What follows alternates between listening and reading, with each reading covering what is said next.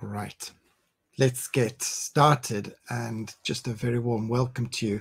I'm joined by Debasmita. Debasmita, hello. We're going to talk today about theory of change.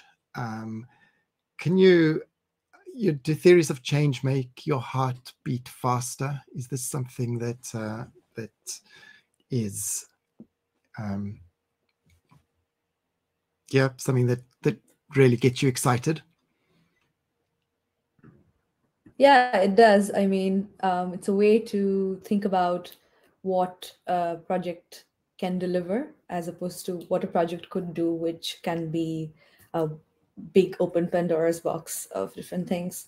And as somebody who designs projects, it helps me keep the focus.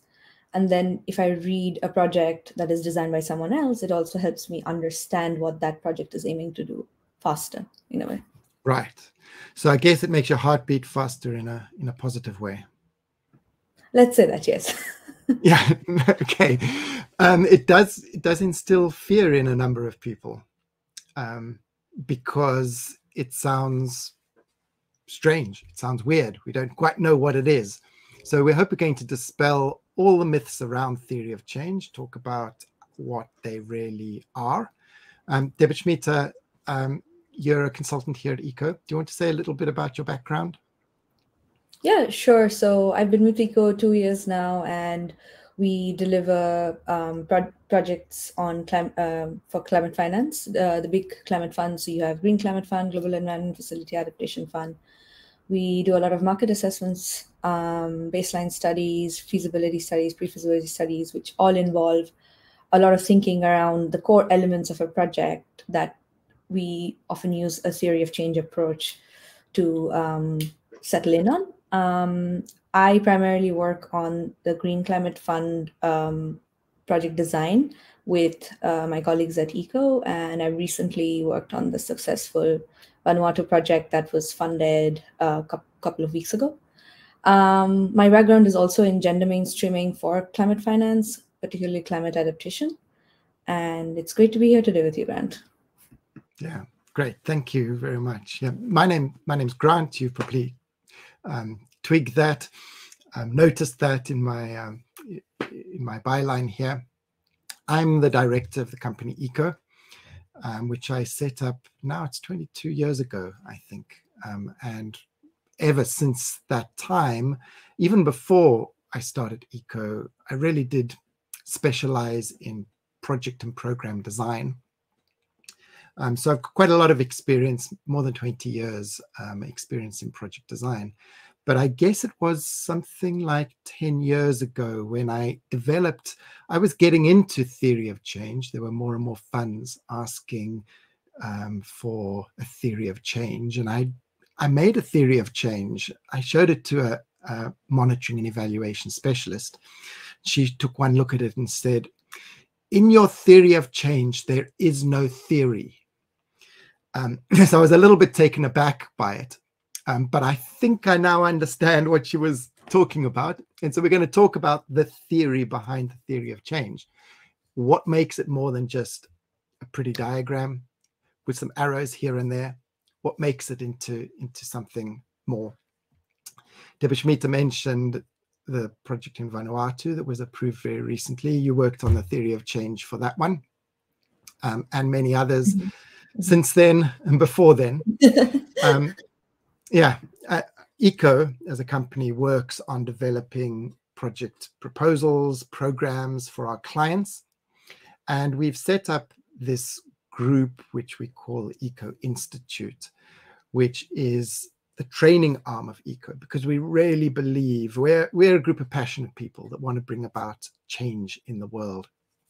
And we really believe that passing on the knowledge and understanding of how climate finance works. This might be multilateral climate finance. It could be private sector climate finance. Well, how does it work? Passing on that knowledge is just so important. It helps us in our work. It helps our clients. It helps everyone move forward. And that's what we're really passionate about, making a difference in the world. So that's the Eco Institute. Let's get down to the detail of our presentation. So I'm going to just share my presentation. We are going to ask a number of polls as we go along. So you'll see the polls available for you to answer. And if I'm not mistaken, someone in the team can correct me, there is a poll already available right now. It's looking like it's available for submitting votes. It says, how do you rate your level of knowledge on theories of change? Ninja, practitioner, occasional user, or novice. So if you're completely new to it, choose the novice one. If you're an occasional user, you've done it a few times, choose that one. If you're a practitioner, go for that option. And if you're a ninja on it, then please do vote on it. And yeah, okay, great. So yes, let me share my screen.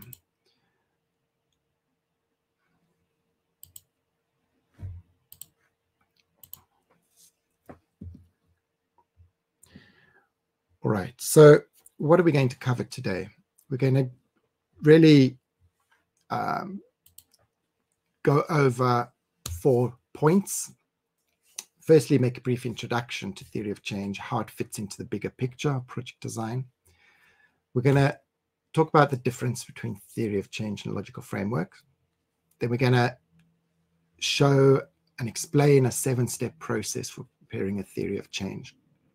And finally, because many of you will know, I think, that theories of change are something that is required by GCF, Green Climate Fund projects. And Debasmita, you were just referring to Green Climate Fund project that you were working on with a theory of change. We're going to talk about theory of change in GCF projects.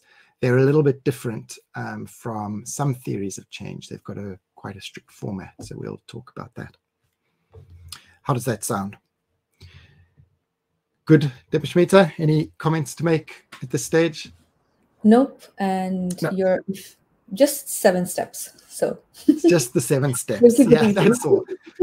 But you're going to see 7 steps actually cover a whole lot of ground. I mean, it's really comprehensive, going from nothing to going to a completed theory of change. So it's very comprehensive. If you're already working on the design of a project, you may find that you already have a number of the steps somewhat covered already. Okay, just let's look at the theory of change within the bigger picture of developing a project. At ECO, we like to see really 3 main steps that are important for designing any project.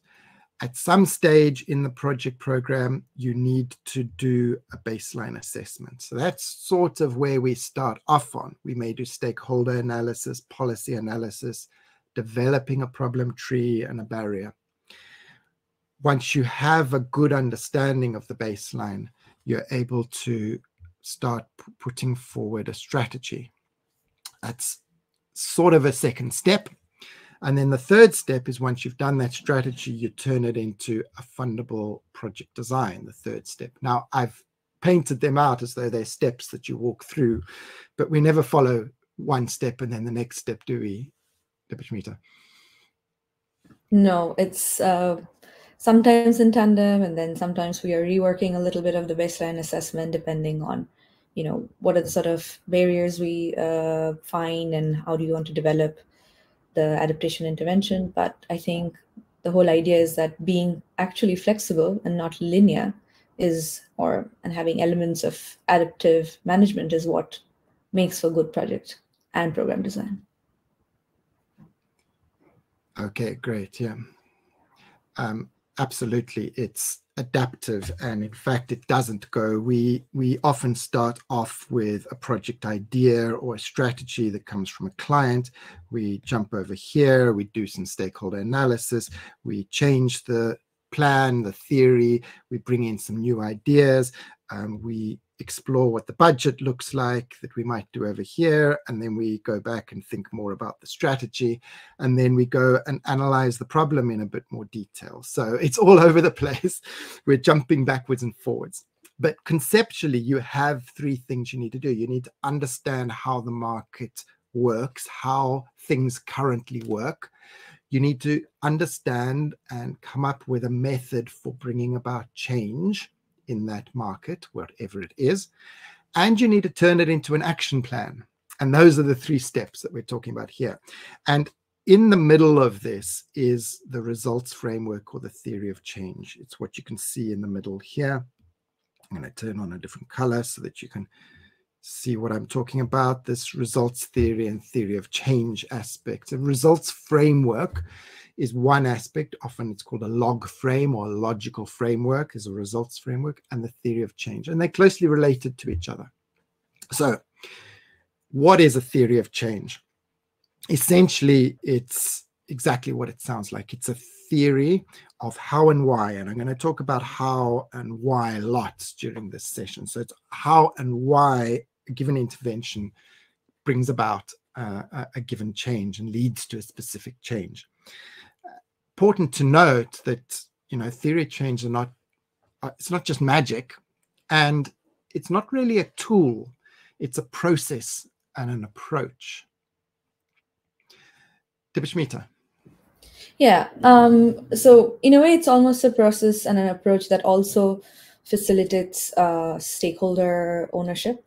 Projects and programs usually involve multiple stakeholders, and theory, I find, and we found at ECO, that theories of change are an important process in which you can get all those stakeholders together who have different influence and interests in terms of what the project and program is going to be, and almost develop a map, a pathway to what is the agreed upon destination, so the overall project and program objective. And it's also, in a way, particularly suited to climate change type of work, designing climate change interventions, because climate change in itself is such a multifaceted, complex problem.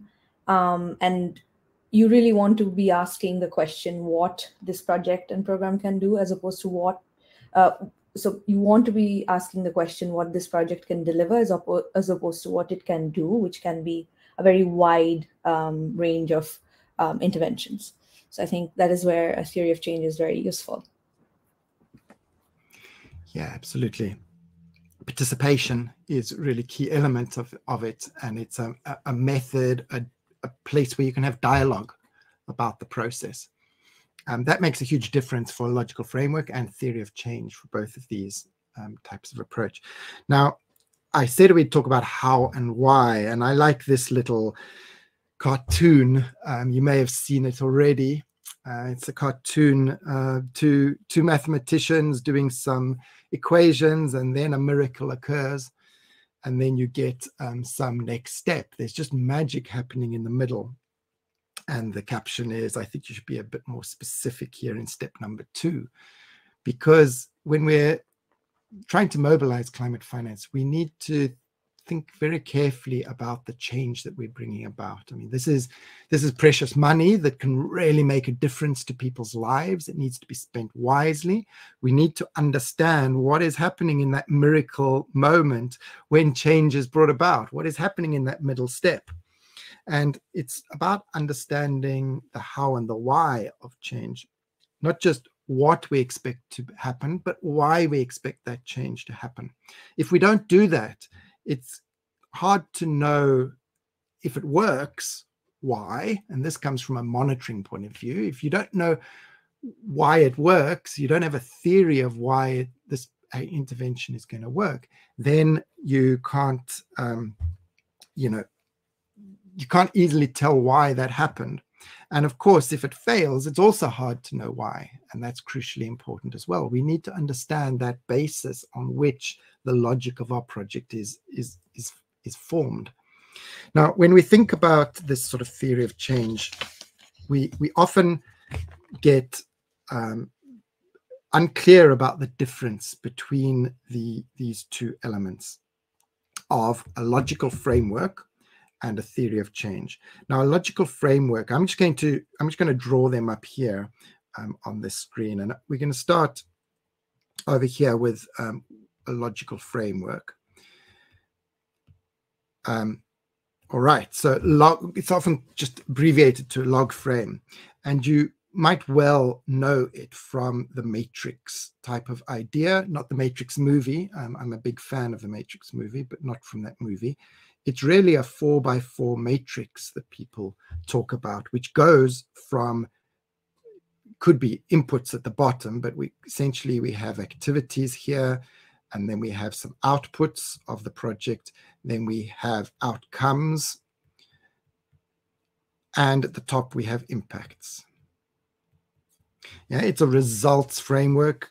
We do activities, we deliver results that are outputs, we deliver outcomes, we deliver impacts. So that's sort of the log frame approach.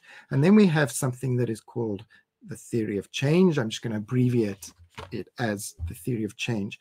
And instead of just this more, I suppose, straightforward or simple structure of activities to impacts, we have with a theory of change something which tells us the big picture. It's more than just the log frame, this sort of structure. It's a big picture view, not just a description of the logic. I've already emphasized this is all about how and why. So I can't emphasize enough that we're talking about both of these aspects, whereas a log frame is principally about how change is going to happen. So, you know, it's a linear structure. So this one is linear. And the log frame is focused on the how of change. So there is a lot of relationship. We will have common elements to both of these, but it's quite something different to add in that extra element of why we think. And we often say that a theory of change can answer or can be used to fill in a question, and that is written like this: if we do X, so whatever the activity is, installation of improved water storage systems, for example, rainwater harvesting systems. If we do it, then we'll get X, then we'll get a result, could be improved water resilience. I'm going to call it Y for now. And the key here is because of something. And it's why we think if we do X, then we'll get Y. Whereas on the log frame side, a little bit different, because we're saying we plan to do X and we're going to have a result of Y. Yeah, that's a major difference. We often see theories of change. I've shown you already the log frame is sort of a matrix, but theory of change is usually got feedback. So if you have different blocks, we can see that there might be feedback from this activity or this output that impacts on another activity. The world is complex, as Debasmita, you were saying. The world's a complex mix, and theory of change tries to capture that there are feedback mechanisms, there are processes. You might well say, okay, what this delivers, and we might draw a picture of a process in it. You know, there's a process that's going to follow, and out of the process, my funnel's, I suppose, going the wrong direction, but out of the process, we're going to get certain outputs. So you can be creative in building up that theory of how things go. And maybe I've labored it already too many times, but this includes evidence. Hopefully you can read my handwriting there. That's evidence. Here we've talked about it already in terms of the process. It's really intended to be a linear step-by-step thing. You have these outputs that produce these outcomes, and generally there's no evidence here. Okay. Yeah, how are we doing? Are there any questions? Let's just check in briefly, because we're going to now dig into some sort of detail. Aha, okay, there's a question about access to the presentation. Yes, we're going to send round a recording and the slide deck and everything, so that you have it all. That'll be made available at the end. Thanks for the questions. There is a questions tab. Feel free to ask your questions in there as we go. All right. Great. So shall we move on, Debasmita? Yes, let's. Okay. Here are the steps. We said there were quite a few. Just 7? Yeah, only 7. Only I mean, 7. the first one's situation analysis. So this is the baseline assessment, looking at what's there. We'll go into a little bit more detail just now. Then results mapping, and then I think, change mechanisms. How is we going to bring about change? What are the sequence of the steps? And then we get to a theory of change diagram. So there's a whole lot of work that's taking place before. So that's sort of ahead of actually drawing a diagram, and then identifying the supporting evidence and preparing the narrative. It's also one of these ones where it seems linear, but it's not just linear. Yes, it connects back to step 1. Like, you should be having some of that already when you've done step 1. Yeah. We often collect a lot of the evidence as we're digging into this, because you can't say, here's our change mechanism, when we don't have any evidence of whether it'll work and how it'll work. So that's an important aspect for it. Okay. Now, Joseph, I see you've asked, and Joseph, sorry, I wasn't, I need to adjust my glasses here. Is the structure theory of change related to mathematical thinking and pathways? What do you think, Debasmita? If not mathematical, certainly logical and rational. So, yeah. It's all about logic. It's all about the relationship between different things and why there's that relationship. We're going to dig into that as we go through these steps. So the first one, situation analysis. Yeah. So in this step, you ought to be developing sort of a good understanding of the issue that the project will tackle, what your organization brings to this situation, why is it relevant to you, why would you want to work on that topic, and what might be the best course of action, which can include sort of a preliminary assessment of your interaction with the different stakeholders, your research on the ground.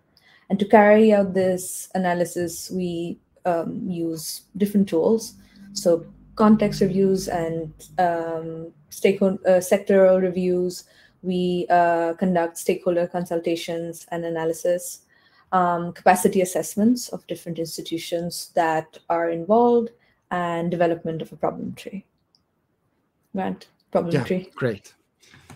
Yeah, problem tree, we can talk more about those as a sort of diagrams of things. Gift is asking a question, how can we include a theory of change in a climate finance project which is collaborated with the private sector? How can we ensure that they understand the importance and why it matters?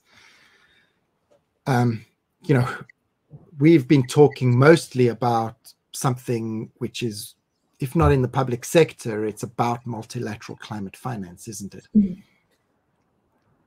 So what do we do when there's private sector parties there? So I interpret this question as like, how would private sector understand or see the value of a theory of change? I mean, in a way, you're almost you can even make a business case for doing something through a theory of change, in my opinion. So if you're working on a deforestation project and you have a private sector entity that's involved, that wants to do better, you demonstrate through your theory of change. You have the main benefit of probably reducing or halting deforestation, say in a rubber supply chain. Then you have also the benefit of scaling up sustainable rubber, and that is an important important supply chain that is not going to go away. It's used in different industries, and so you make that connection, and you use a theory of change to demonstrate that business case.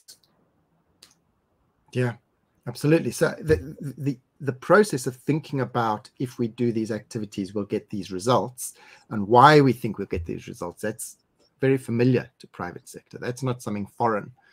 Mm-hmm. But I do think there's a big role for us to help to translate things that are maybe required by multilateral funds or national funds into something that can be understood by the private sector, because all this about well, things that go beyond the scope of what private sector is principally interested in are very foreign. Yeah, they're you know, I was working for 10 years in this sector before someone looked at my theory of change and said, in your theory of change, there's no theory.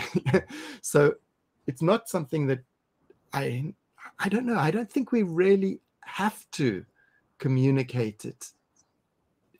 We don't have to ensure that the private sector understand the result of it.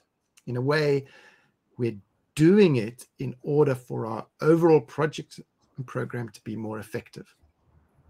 But there's a real logical reason for doing it, because your project will be more effective. For any private sector party working in a remote, rural, perhaps part of a developing country, they will need to understand, for example, that, you know, just to give an example, when the principal agent of change is in many countries is women, not men. Yeah. And if the private sector just says, we're going to target men, they've got money, let's sell our product there, they're not going to be very effective. And thinking about what you do and why you do it to produce the result is what we all need to do, because we want whatever money is spent to be more effective for the private sector too. Hopefully that's some useful insight into that gift. It's a good question. Got lots of upvotes there. People are very interested in that one. Okay, we will do some other questions we'll come on to in just a moment. Let's push on to talk about the second step, which is the results map. I've shown you this already as part of what we talked about for the logical framework, because the results map is how our activities deliver outputs that have outcomes and that have an impact. Outputs, you know, these are all technical terms that have got definitions. We don't need to worry too much about them, but we normally are seeing activities as, this one is obvious, it's the stuff you do. The outputs are the stuff you deliver, concrete things. Number of, well, a training workshop, for example, is an output level thing. We're going to do 20 training workshops. Outcome is the one level beyond our control. What do we want as a result of that training workshop? We want enhanced knowledge, enhanced ability to do something, increased awareness of. So that's the outcome. But ultimately, we're looking for an impact, which for a climate change project is either going to be reduced emissions or increased resilience, or both. So that's the results map. It's the rationale, in a way, of the project. So what are the project activities? If you're doing a project which is aimed at development, economic development in a region through improving school attainment, for example, but your project, your organization's got experience in water resilience, in agriculture, in education of children, what sort of activities might you be doing? What are those activities? Any thoughts on what you'd be doing? Just think about it a little bit yourself, so that you're involved in the thinking it through. You know, we've got certain activities that we do, you know, in order to produce the change that we want, improved education of children, or maybe the impact is poverty reduction. Yeah, whoops, went too fast. So maybe the impact is poverty reduction overall. Now, we're mapping the results. If it's a climate change project, we need to see climate change either at the top in terms of impact. This is mitigation. Oops, it's going to erase that, mitigation. So this is reducing emissions, mitigation side. Or in terms of our logic, the impact is improved resilience. So it could be emissions reduced, or it could be resilience increased. Yeah, the population has greater resilience, and we know that resilience is very closely related to poverty as well, because when you're living in poverty, you have reduced options, your resilience is lower. So this is that part of that logic that is happening there at the top in terms of impact. So what might we do? The activities might be investments.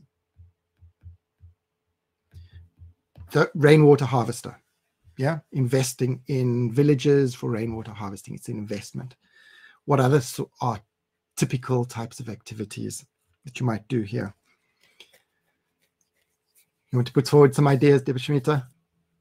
Putting you on the spot. No, sure. Awareness raising could be the training of trainers who are involved in local governance and governance entities relating to the water systems management. So then you're creating, so the output you're having is that improved management skills of water systems. Yeah. So as you do these activities, you deliver certain things, which could be improved management skills.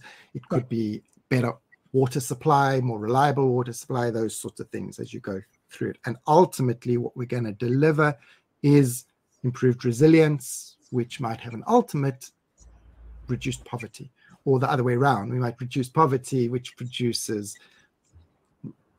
improved resilience, enhanced resilience. So this type of result that you might see here. So, I mean, why I've spent a bit of time talking about that is that our next step is about those change mechanisms. We look at each of those outcomes that we want to bring about. So whatever it might be, it could be an interim outcome or output level type of thing. And we got to say, how do we want people to engage with these activities to make the outcomes more likely? How do we want that interface to work? So, for example, if our plan or emerging theory says we want parents to prioritize education, what might we do? What are the things that we might do? The activities that we might follow here. And how do we want people to engage with those? And it helps to look at each outcome in turn. Take a single outcome, output, and consider what will need to happen or how we want people to feel during those activities to trigger this outcome. And the idea of prioritizing is already, it's introducing this idea of feeling or movement or change that we want to bring about. So here we're sort of in the process of doing this thinking here. So I'm going to put up an activity that we might say, well, this activity links to parents prioritizing education.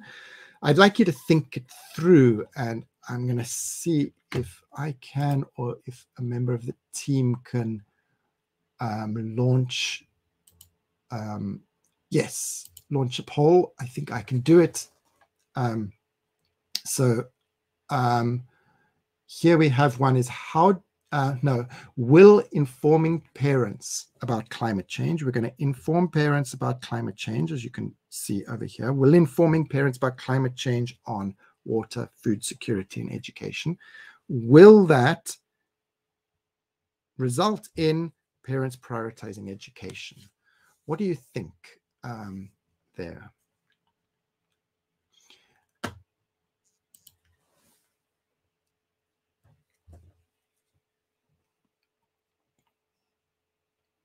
Okay, so just go into the poll and quickly give your vote. You can say yes, it'll definitely move parents to prioritize. Secondly, the second one is, option is that it might.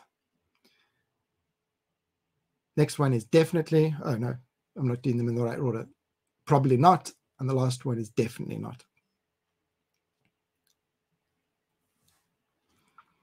Okay, great. We're getting quite a clear consensus from the votes. At the moment, I'm seeing 44% of people are saying maybe, yes, maybe. And a similar percentage, 44% are saying probably not. 3 people have said definitely, and 1 is saying definitely not.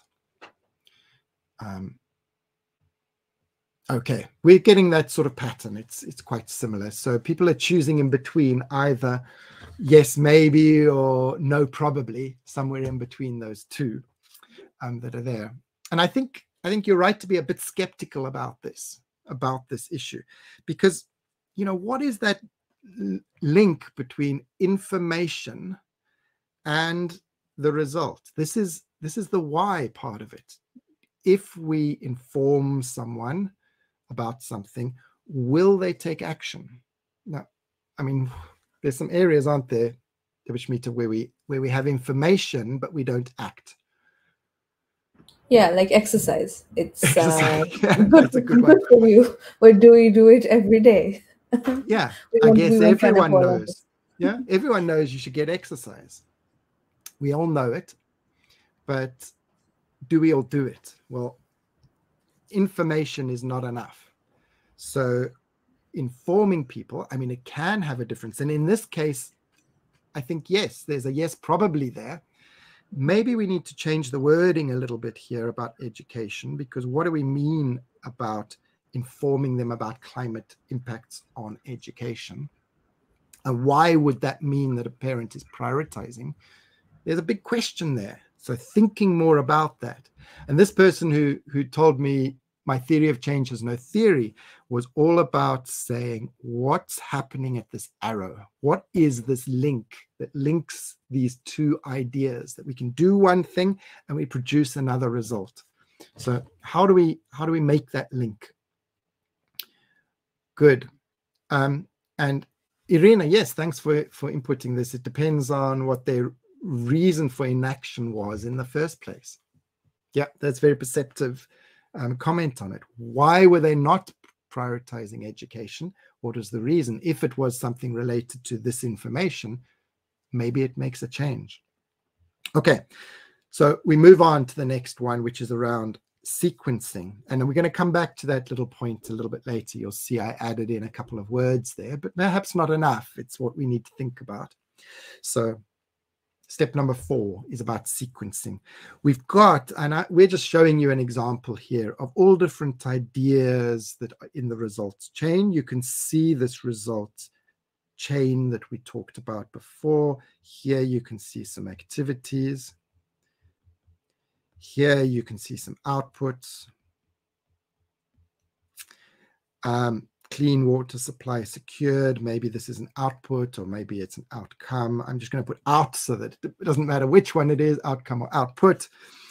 Reduced water-related illness. This is definitely at the outcome type of level. We always see outcome as sort of at the borderline of control.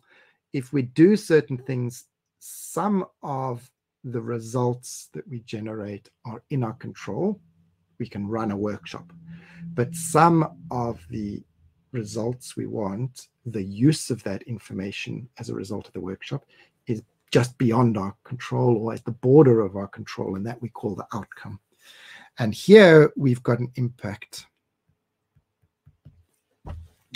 It's not an exact science. One person's outcome is another person's impact, and one person's output is another person's outcome. We can discuss that sometime. But we've got that results chain, and what we now need to do is to start to put them in some sort of order.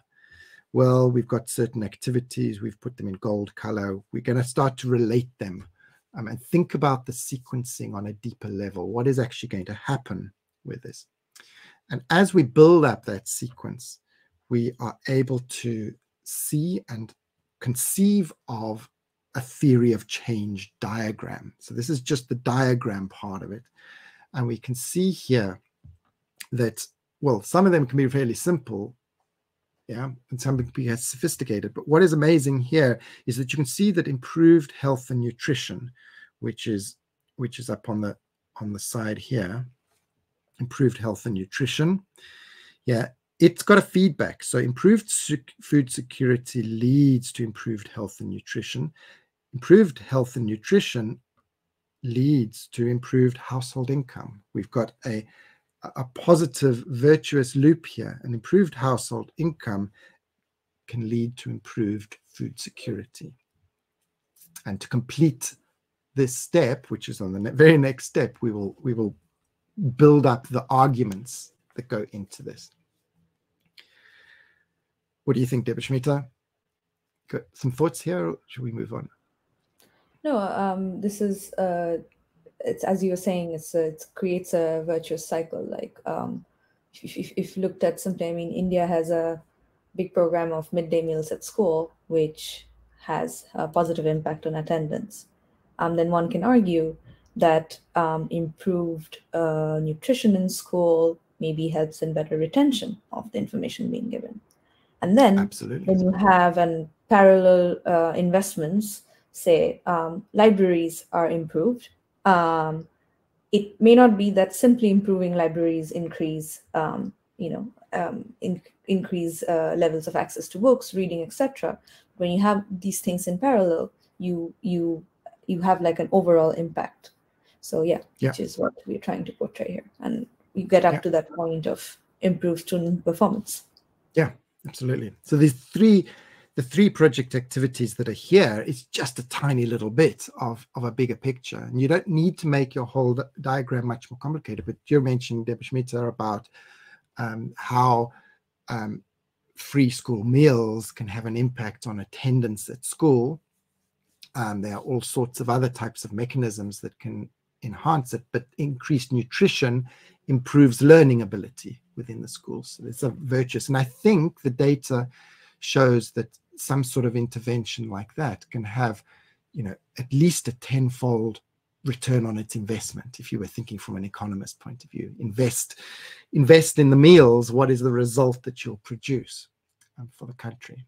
Now, that's not specifically a climate action, but it is a resilience action, and it is possible through the rationale, the thinking about the rationale, to show how there is a link, and a very strong link, to climate change. And you'd need that strong link in order to establish what needs to be done. So what we're talking about, if free school meals, is not necessarily viable within a climate change project. That funding may come from other sources. Okay. I'm just having a quick look at some of the questions. I've seen your question, Dennis, about frameworks and experience for institutional strengthening. We'll come to that just now. Sergio, you were talking about the question before about the future advantages from implementing a climate change project. Yeah, I think maybe just very briefly give an answer there. It says, in relation to ongoing question, how about the future advantages for implementing the climate change project? Increased climate change adaptation might mean to less fossil fuels with competitive advantage on the market. This, you maybe put it in terms of that private sector logic of understanding why they would be engaging in understanding this type of theory of change. So yeah, how do you see that? Of course, these projects often have multiple benefits. The one that we're looking at here is probably primarily a resilience project. It's improving community resilience, which has many co-benefits. We're going to talk about some of those co-benefits there. But also, one can bring forward the argument of how this type of thinking can enhance the overall results. Hopefully I may be coming to your question a little bit late in the day. And Suzanne, you're making a very good point here, that it seems like there's a lot of magic between poverty down, emissions down, resilience up. That was in this previous picture that I was showing Ray back here. I mean, I showed very easily poverty, emissions, resilience. When you're doing your work on the argument of the change that you're showing, you need to have a strong line without magic in between. How does improved resilience or reduced poverty result in improved resilience? And that's what we're coming to in terms of the logic. So that's that very next step for it. You do need to unravel it, and unravel it lots and a lot more detail, and provide evidence that you know that this change in poverty produces another change in resilience. You have thoughts on that, Debasmita? Well, if we're talking about linkages between these overall impacts, improvement in economic situation just makes you more ready to absorb shocks, right? So you have some unpredictable shocks or uncertain shocks. We know climate change is happening, but it depends on your context. So so in 2020, where I'm from Calcutta, which is a climate vulnerable city, there was a cyclone. The pathway was through the city, and the shock was uneven depending on where in the city you were, in informal settlement, as opposed to urban areas which are built up according to codes, building codes. So definitely there is a connection between poverty, climate resilience, etc., etc. But yes, as you were saying, these arrows is where the teasing out of all the details happen. But in general, I do think improvement in economic situation makes you more able to absorb impacts of uncertain and uneven shocks. Yeah, and we've got an instinct about it.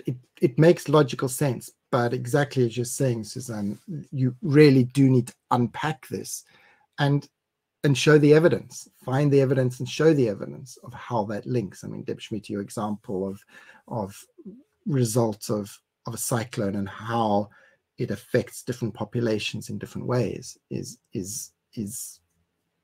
anecdotal evidence, but there is scientific basis to that which you need to dig out, and that's our next step. So that is to identify and document the supporting evidence. That's what we're doing now, to unpack that magic, develop the evidence and reasoning that we need for the narrative, explain why we believe that each block will lead on to the next one. And we make our assumptions explicit. What are we assuming here? If we're saying that X will lead to Y change, for example, farmer school training on climate resilient agriculture will result in a great uptake of climate resilient practices and technology. Well, it seems logical, but will it?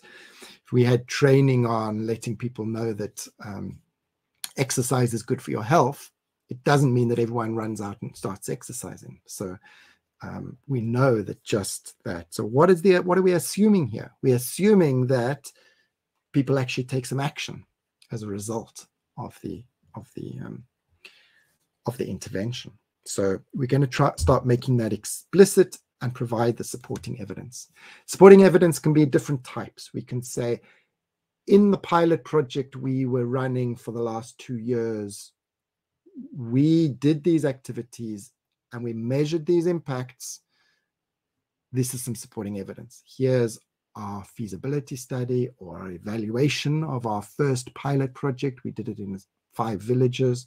Now we're going to expand it. We have evidence. And we also have evidence from scientific literature. And you can search for that, find it. What is the evidence about improved nutrition and greater attainment of children in school? It's very solid evidence. You can dig it out and find it and reference it. So that's that next element.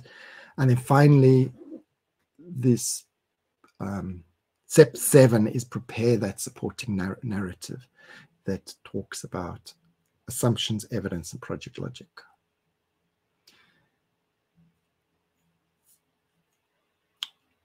we've got a few questions about GCF. Shall we jump onto the GCF question? Should we go on to the GCF now? Yeah. So you've asked, let me just get it, Dennis, you said, are there generally agreed and standardized theory of change frameworks for practice?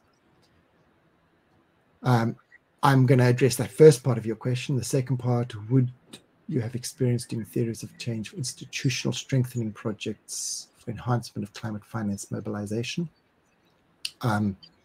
Briefly, some related experience, but perhaps not the very specific one that you're asking about, Dennis. But the first part, generally agreed frameworks. The whole thing about theory of change is that it is an approach more than a specific framework. But since you ask it, GCF have a framework that they require you to use for theory of change. And we can see it mentioned in the concept note. It says optional in a GCF concept note. So we can optional supporting document can be provided as a diagram of the theory of change. And in the full funding proposal, yes, definitely, you need to do it. And what about the SAP, the simplified approval process, Debasmita? Yes, in section D2, if I recall correctly. So we would need, for when you're doing a funding proposal, you would need a theory of change, whether it's a simplified approval process or a full funding proposal. Yeah, the wording is a little bit vague there, but I would strongly recommend submitting it. But they say, in terms of rationale, please briefly describe the theory of change and provide information on how it serves to shift the development pathway. That's the wording from the SAP template. Yeah, it doesn't explicitly ask for a diagram, but I would imagine the implication is please provide us one, so we can. Absolutely. And it goes back to what I think we were discussing. It also helps to understand why exactly you're proposing to do what you want to do. Yeah. So I would put good money on a bet that in fact they will ask for a diagram if you don't provide it. But I might lose my money. I don't know. Okay, so GCF requires it, and this is the template of how it must look. There is a narrative. They expect some description of the theory of change, but the diagram is a set type of diagram. Important, the latest integrated results management framework, IRMF, for the GCF has added in co-benefits into the diagram at the outcome and co-benefit level. It was a result of the framework, wasn't it? Anyway, they do want that now. And they expect assumptions to be listed at the bottom, barriers in the middle, your project activities. Now what we're getting, if you look at this part, this is essentially a logical framework with some arrows between it. The arrows almost always, I think always go up, but there is nothing really that is stopping you from putting a feedback loop, I suppose. What do you think, Debasmita? It gets very complicated, doesn't it? When you start putting in arrows all over the place. Exactly. I think I find it useful when the activity sets speak to the output. So instead of having individual activities, you put them in a box. So it's and why it leads to a certain output. And certain times, two outputs might be related to each other for an outcome. It really depends on what you're trying to design. Yeah, there's a key word there is it talks about activity sets. So you're not listing every single activity. You have sets of activities there. I must, just between us, I'm not a huge fan of this structure, but this is what we need to produce. I don't like making this rigid structure to it. And there's also a mystery up at the top about the goal statement. Goal statement, if then because. And as far as I know, GCF haven't published anything that says exactly what the if then because actually means.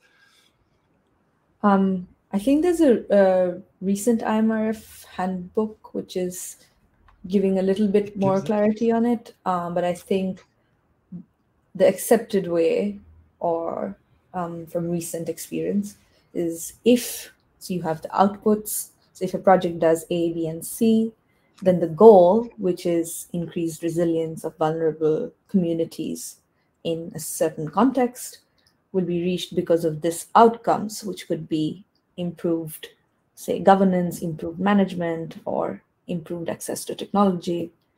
So you really have if outputs, then goal or project objective, because outcomes. Yeah. So what we do is if 1, then 2, because 3. And 2, what I'm talking about here is the impact of your project. If we do these outputs, then we will get this impact because we have these interim outcomes.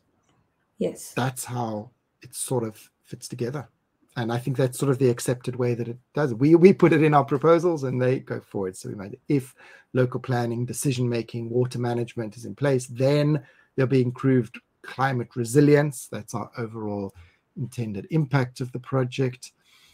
And enhancement in vulnerable communities, improved water security in vulnerable communities, because the things that we generate in the middle, because there's enhanced community awareness, upgraded infrastructure, and such like. And you can show us that in the next slide. I can zoom in if you want, Debasmita, on any of these. Do you want to talk about it very briefly? We're pretty much out of time. Yeah, I could just very quickly go over how we arrived at this. So going back to like the project goal statement, the if and the then and the because. So if you see, it reads if local planning, decision making, and water management processes at national devolved levels are improved and resources are provided for the improvement of water infrastructure. You have the outputs of the project.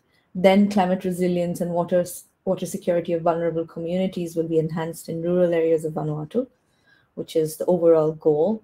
So that's the paradigm shift, the impact, the overall goal, resulting because of. Now we added that resulting because of, so you know that now you're going to put in the outputs, which are enhanced community awareness and capabilities, upgraded infrastructure and the investments to address climate risks and impacts, and the strengthened national water governance capacities. Yeah, so, which you can see over here, here, and here. Those are those 3 elements that go into that because of. Yeah, and we had the opportunity to work with the Pacific community on this project. This project is called Enhancing Adaptation and Community Resilience by Improving Water Security in Vanuatu. It's all available online on GCF's website. But then very, very briefly, the problem we were trying to address here that is like sort of twofold. You have the wash sector, which is already affected in many different ways by weather and climate events in Vanuatu, which then you have negative impacts on drinking water availability and quality as well, and also in negative performance of sanitation and hygiene services. And this is particularly heightened, which is our narrative, which is what we found from the context analysis, etc. we did, is that it is heightened in the case of Vanuatu, which is a small island developing state and highly climate vulnerable. So these are the different, this is the context of how this was, why this was designed actually. And so we had obviously Grant and I and the project design team, SPC, the active entity, UNICEF, and other WASH actors that we had stakeholder consultations with, and importantly the government counterpart. It was clear that this project had to be really community owned to succeed, and use sort of the existing water policies and planning frameworks to scale it up. So that is why we have these outcomes, like communities are empowered to plan and manage climate resilient water resources. Communities have access to more water infrastructure and in turn water security.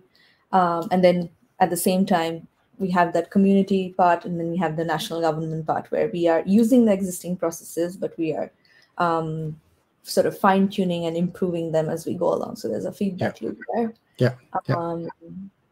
Okay, I'm sorry to cut you off, and in terms of, you've got a lot more to say on it, but we're running out of we've run out of time. We've gone over slightly. There's still quite a lot of people on the call, but I just want to run through the remaining questions that we haven't addressed, and then we'll close it off. If you have to drop off, you can always get the recording as well, and then jump to the end. You'll get the recording, of course, and jump to the end, and you can just check in if we've covered that question.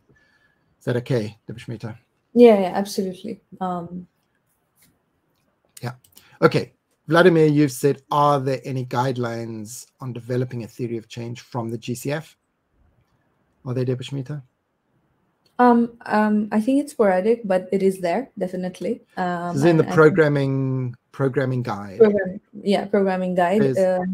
Half a page, I think. Yeah.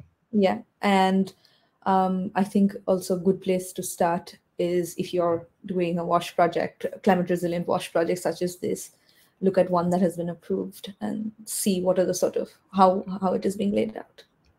Hugely good recommendation. Go onto the GCF website, look at the project documents, download them, have a look what's been done before. There's masses to learn from that. You can learn what the GCF really wants for it.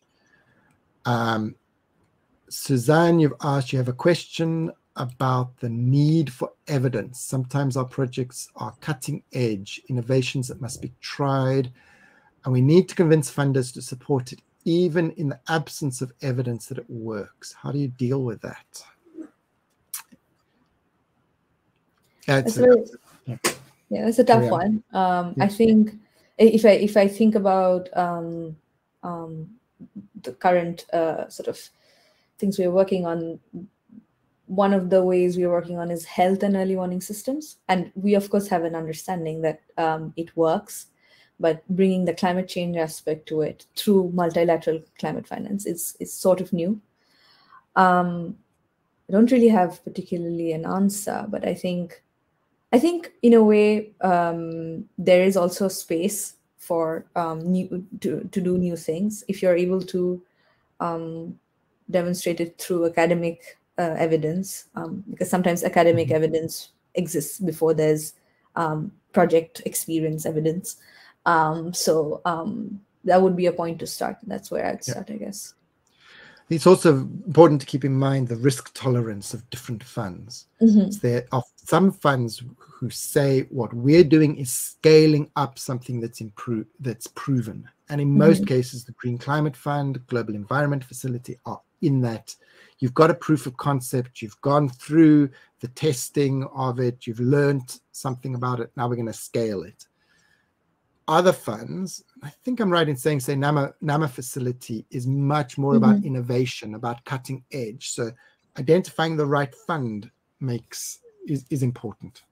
Yes, and I also think your project design. So I think if it's something innovative and you don't actually have a lot of concrete evidence that this is going to work, you start out small, you pilot it in a way, and then what you have is very strong monitoring and evaluation component built into that project. So then you use the funding you've received to assess and document the results you're having so that it's ready for scaling up in a way. Yeah, absolutely. Great, thank you. And hopefully that's a useful answer to you. Are there any specific things GCF particularly looks for in theory of change for climate change project in comparison to theory of change in general? The big thing is structure. GCF looks for this structure, and it's in the handbook. This is what they want. Structure it like that. No other funds have this structure for a theory of change. It's a very specific tool for them. That's the big thing. Okay. And let's see. I think we've touched on many of these. I've answered, Josepha, your question about the mathematical and aspect of it and the access at the end of the presentation. I think that's it. Thank you so much for all of you that have been with us all this way through. It's been great to be here with you, and still many people are on the call. Thank you very much.